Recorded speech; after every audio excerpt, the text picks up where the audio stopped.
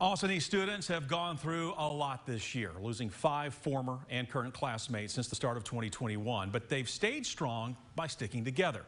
Austin East soccer is celebrating its seniors tonight over at Regal Stadium at UT, and that's where we find 6 Sports' Jordan Kramer. So, Jordan, for many reasons, this season has been really unlike any other for the Roadrunners, and tonight, just their 9th game on the field.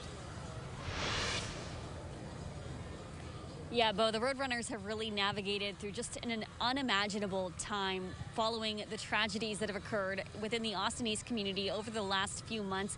And when I met with the team on Monday, they talked about having to stop and start their season as a result of those tragedies and what that's meant to them. But they also talked about how this group has banded together and become stronger through just a very adverse time. Once it clears your incident start, make sure you shuffle left. If Jonathan Netherland had created a game plan for his life when graduating high school, coaching soccer would not have been listed, even as a backup plan. Life's a journey. The older you get, the more you realize that. When the girls' team at Austin East needed an assistant coach, he began to volunteer his time to his community. Turn that ball, pass it to the next person in line. Quickly found out I wanted to make it into a career, so I just began studying and just fortunate that the administrators here felt like I was a good fit to lead the boys once that vacancy came open. But no book, no amount of studying could prepare him for this season. 1 person is now dead and an officer injured during a shooting that happened at Austin East High School. This year has been like a really rough year, like so many deaths and everything happening. This has been hard, just, because nobody should really go through that. Netherland had to learn how to lead a group of men through one of the toughest seasons of their life. It's just been a day-by-day approach. I've developed more as a nurturer this year than I have ever in my entire life. Hey, this is a little bit of controlled chaos, so tight dribbling. Their conversations this season extend past the pitch. The conversations have been real, they have been raw, they've been open. We've talked about our feelings, we talked about what their parents are feeling. They follow their conversations with action.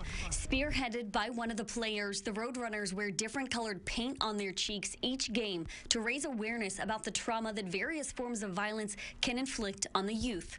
Like many teams had different meanings of it, so I was just like, why don't we have our own meaning to it and just, represent Austin East? Could have been overwhelming for them. They could have, thought, let me just think about soccer, but they wanted to be involved. They wanted to stay connected with the community. No one has a game plan for how to handle tragedy.